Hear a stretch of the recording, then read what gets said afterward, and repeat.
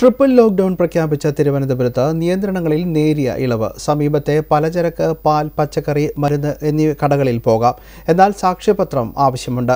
പച്ചക്കറി, പലചരക്ക് കടകൾ രാവിലെ 7 മുതൽ 11 വരെ തുറക്കും. മെഡിക്കൽ കോളേജിലും RCCയിലും ജയിലിൽ നിന്നും ഭക്ഷണം ലഭ്യമാണ്.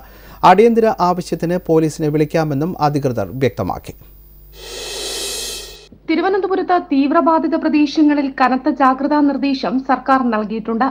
എന്നാൽ ഏറ്റവും ഒടുവിലായി ഇളവുകളോടുകൂടി നിയന്ത്രണങ്ങൾക്ക് അഴിവ് വരുത്തുകയാണ് ഭരണകൂടം. ഇതിന്റെ ഭാഗമായി നാളെ മുതൽ നിശ്ചിത സമയത്ത് നഗരപരിധിയിൽ കടകൾ തുറന്നു പ്രവർത്തിക്കാം. കുടുംബശ്രീ വഴി ജനകീയ ഹോട്ടലുകൾ തുറക്കാനും പദ്ധതിയിടുന്നതായി ജില്ലാ ഭരണകൂടം വ്യക്തമാക്കി. ഹോം ഡെലിവറിയെ ആശ്രയിച്ച് നിരവധി പേരാണ് തലസ്ഥാന നഗരത്തിൽ കഴിയുന്നത്. ഇവർക്ക് ഭക്ഷണം എത്തിക്കാനാണ് കുടുംബശ്രീ വഴി ഹോട്ടലുകൾ തുടങ്ങാൻ പദ്ധതിയിടുന്നതായി ജില്ലാ കളക്ടർ അറിയിച്ചത്. സമ്പർക്ക രോഗികളുടെ എണ്ണം വർദ്ധിക്കുന്ന സാഹചര്യത്തിൽ തിരുവനന്തപുരത്ത് കൂടുതൽ പരിശോധനകൾ നടത്താനും തീരുമാനമായിട്ടുണ്ട്.